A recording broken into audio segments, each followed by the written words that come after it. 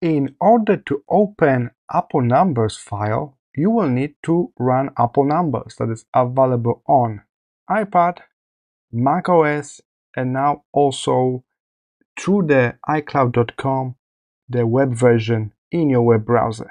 But what if you want to create an easy to open file by anybody without need for Apple Numbers? Then you should export your charts, your spreadsheet as a PDF. So let me show you how we can do that in Apple Numbers on Mac. Simply head to File at the top, search for Export to, and in the secondary menu you will have several choices: PDF, Excel, CSV, TSV, and old format for Apple Numbers.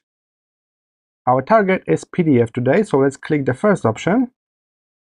Now in this pop-up window we can decide about some details.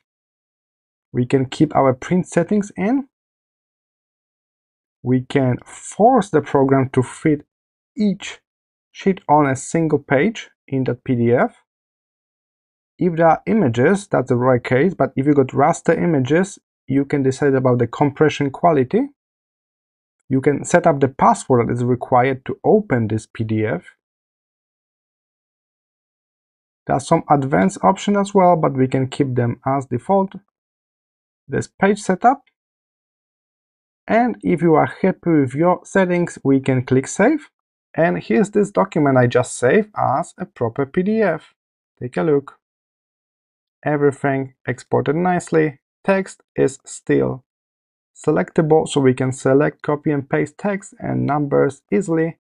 And our charts are vectors, so that in the full quality, easy to print in any size really.